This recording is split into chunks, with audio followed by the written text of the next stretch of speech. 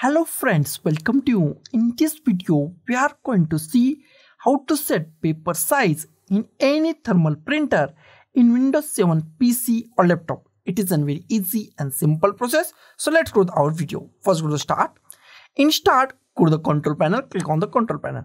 In control panel, we find many options. Go to the devices and printers, click on devices and printers. In devices and printers, we find our printer list. Here we find our all installed printer. Go to your thermal printer. In this case, this is my thermal printer. Right click on your thermal printer. Here we find many options. Go to the printer properties. Click on the printer properties. Here we find our properties. Minimize it. Here we find many options and here we find paper available. In this case, this is our paper available on my settings, on our settings.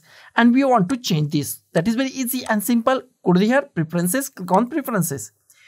In preferences, we find option advanced. Click on the advanced. In advanced, here we find paper size. Click at here and select any paper size that you want.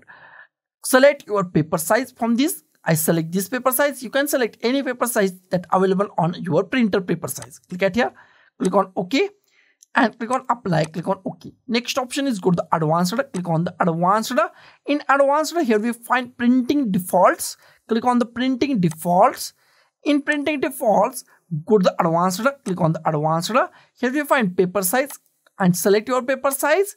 Click on the OK, click on apply, click on OK. Next is devices settings. Click on devices settings, click at here. Here we find manual paper feed. Click at here and select your paper size from here, from this list. Click on apply, click on OK. Next step is check out all settings are changed or not. Go to the devices and printers once again. Right click on your printer, thermal printer, click on the printer properties. In printer properties, go to the paper available. If paper available is changed, that means your paper size is changed. So guys, thank you for watching this video. Don't forget to like, share, comment on this video and don't forget to subscribe the channel. Thank you guys.